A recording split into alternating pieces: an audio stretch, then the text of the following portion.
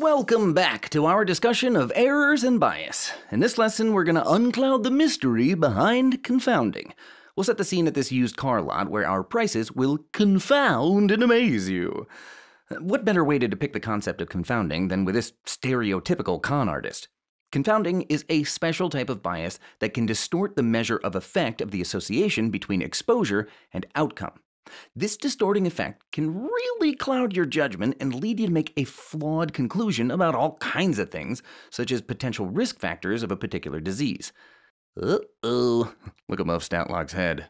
The con is on. Aha!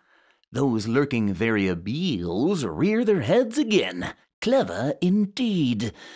Let these three lurking variables remind you that a confounder is a third variable that we didn't intend to study or measure. A confounder is related to both the exposure and outcome being studied.